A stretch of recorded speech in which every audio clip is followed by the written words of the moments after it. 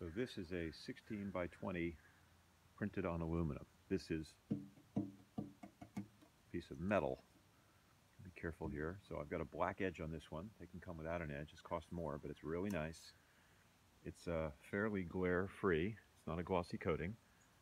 And it's actually a piece of metal. I'm turning it carefully upside down.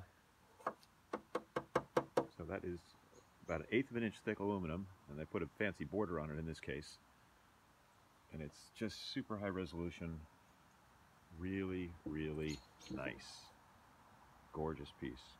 Doesn't require any additional framing. It's ready to go.